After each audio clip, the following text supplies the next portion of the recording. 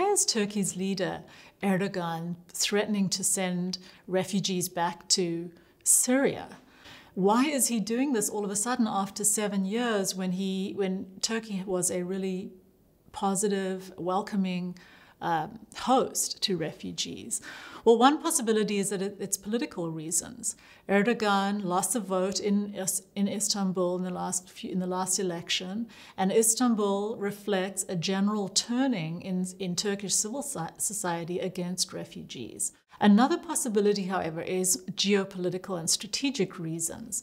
It may be that Erdogan is looking to create this enclave in northern Syria, which can act as a buffer between Turkey and Syria, and can also act to push the Kurds, who are currently in this enclave area, back. And they, in fact, have pulled back.